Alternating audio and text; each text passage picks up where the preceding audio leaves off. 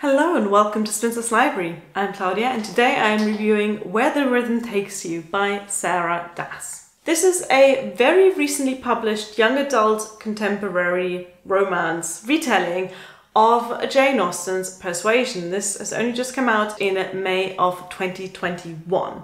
It is inspired by Persuasion and it sets the story on the island of Tobago during a single summer holiday. It follows 17-year-old Raina who runs the family-run holiday resort after her mother passed away. Her father is not that interested in running the hotel, so she kind of keeps everything running. When suddenly, completely unannounced, her ex-boyfriend arrives in the resort for a holiday. His name's Aidan and Raina hasn't seen him for a couple of years since he left Tobago to become a big-time music star in the US, and he's now returning with a Grammy Award, his bandmates, and also the two Musgrove sisters, one of whom is a model and one of whom is an influencer. As you can imagine, this is the perfect summertime read, especially for those of us who aren't going anywhere near a holiday resort this year.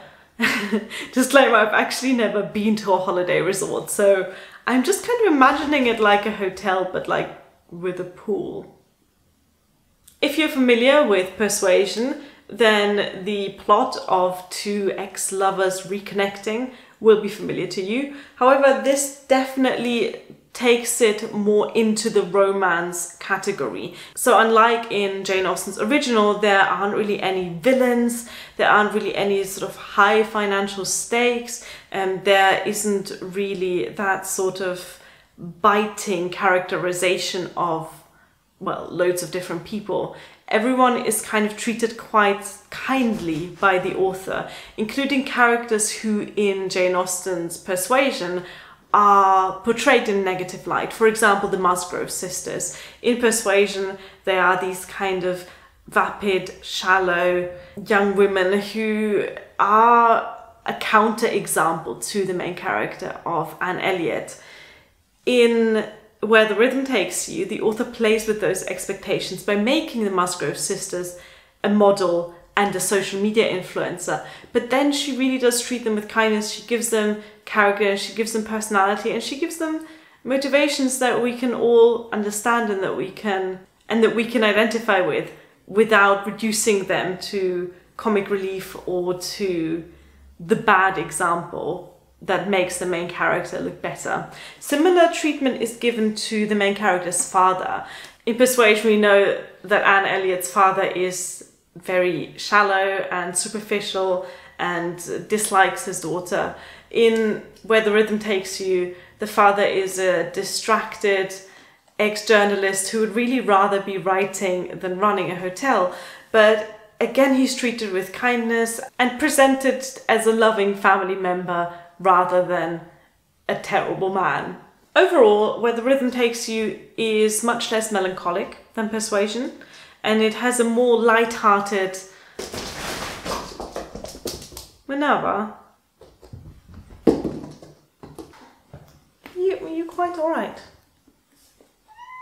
Yeah? You think you could delay your zoomies until I'm done filming? Just a little bit. There's a good kitty. What was I saying? So the feel of this is a lot less melancholic, a lot more light-hearted, a lot more romantic than Persuasion, and I quite enjoyed that. I also really like the focus on music. In Jane Austen's Persuasion, our Captain Wentworth is of course a naval officer, and that's his transformation from a poor sailor to a wealthy and successful captain. Whereas here we have this focus on music. So in the flashbacks where we experience the beginnings of Aidan's and Raina's relationship, he is a poor but talented teenager who really wants to become a musician. And then when he returns, he is a successful pop star, someone who is famous and wealthy and has succeeded at what he wanted to do as a teenager.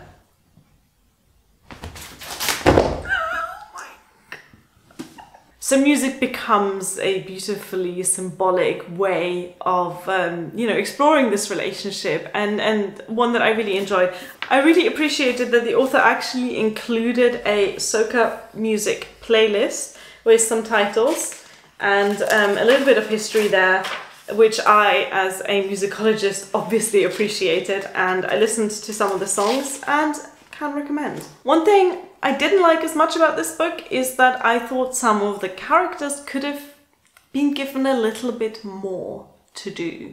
And I don't know if this is an editing issue, if the book initially was longer, where these characters had a little bit more of a role to play, and then it was cut, but the characters remained.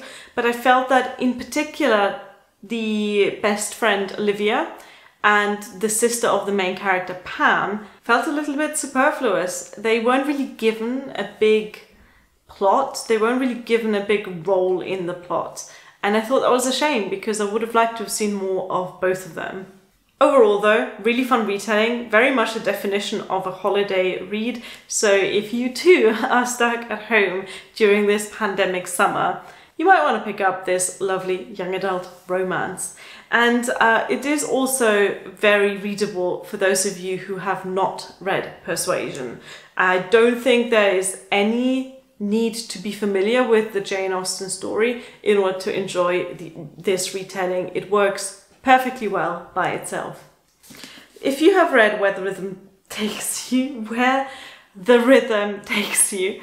let me know what you thought of it, and if it's on your summer TBR, let me know as well. Thank you for watching. Bye!